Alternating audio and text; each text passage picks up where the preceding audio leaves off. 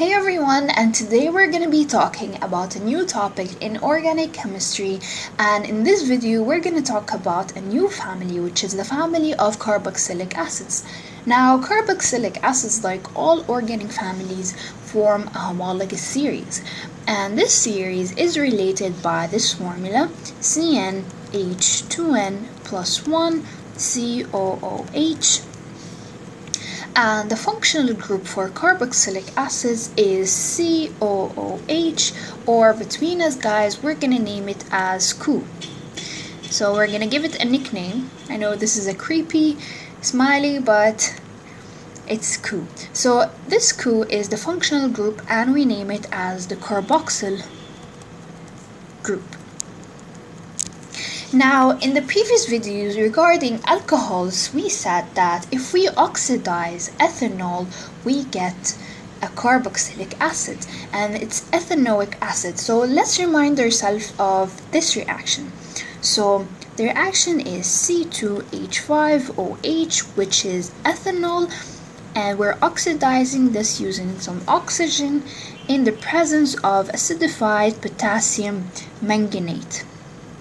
So MnO4, so KMnO4 to give ethanoic acid plus some water. So this is how we get carboxylic acid. So let's write this.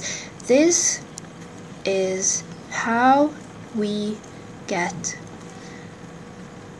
carboxylic acids.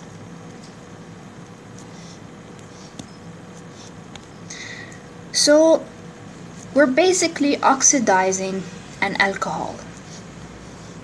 Now let's move on to naming the carboxylic family. So let's scroll to have more space. So now let's talk about naming and structure.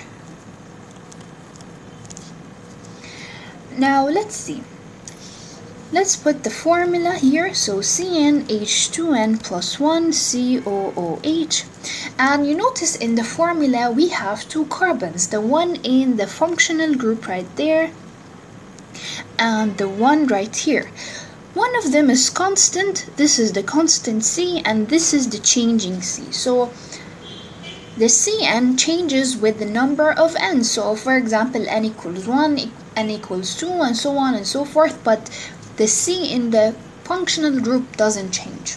So that's why the carboxylic family starts with n equals 0, because n equals 0 is going to give us the first carbon. So let's see. So if we substitute n equals 0, we get HCOOH. Now we have one carbon. If we have one carbon, that means we're going to use the prefix meth. So this is going to be methanoic acid. And the suffix here is oic because carboxylic acids use the suffix OIC, which is oic. Now let's move on to the next member, which is going to be n equals 1. So let's substitute together n equals 1. We're gonna get CH3COOH, which is ethanoic acid. Now we used S because we have two carbons. Now ethanoic acid is one of the very famous acids in this family and is very used. It's very common to be used in the lab. As we mentioned previously, the reaction here with ethanol and oxygen produces ethanoic acid. Now it's a very weak acid and we're gonna get into the details of this acid later on in the video, so let's continue with the naming. Now let's move on to the third member, which is n equals 2, and substitute together. So we got C2H5COOH, and this is gonna be propanoic acid.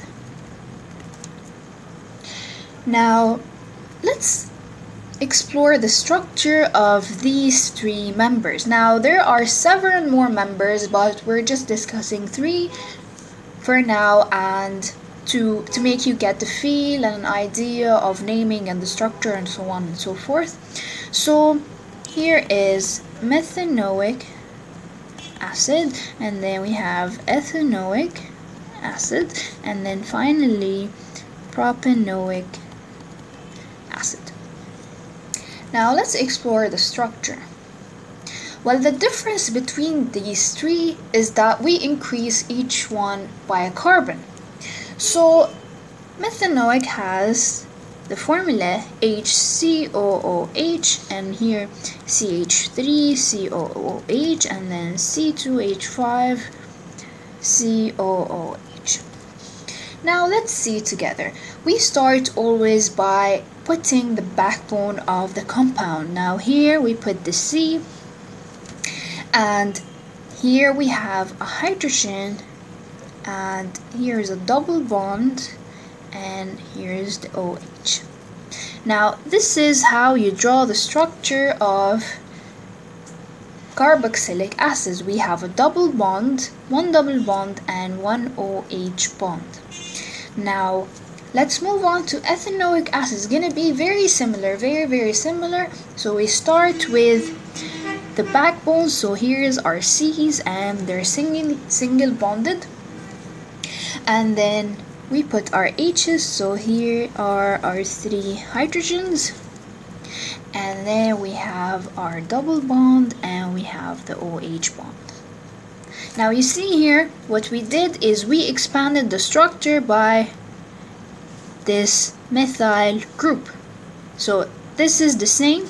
So let me point it out in a different color. This is the same throughout the family because this is the functional group. Now let's draw propanoic acid. Now if you want to stop the video right now and do it yourself and then recheck with me, that would be a great idea.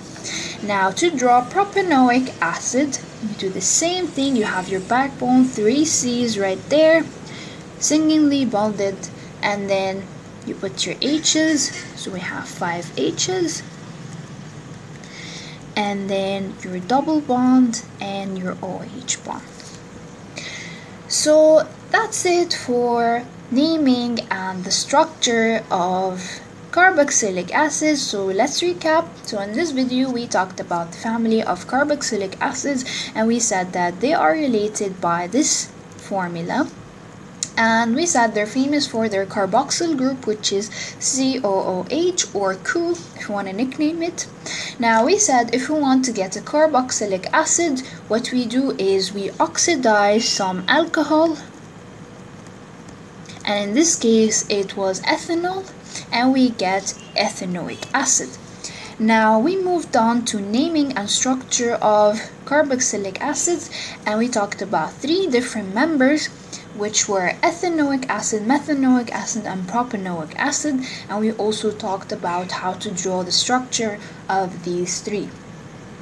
So in the next videos we're gonna focus more on ethanoic acid, since it's the one that's very important in the family and we use a lot in the lab and so on and so forth. So stay tuned for ethanoic acid, and good luck.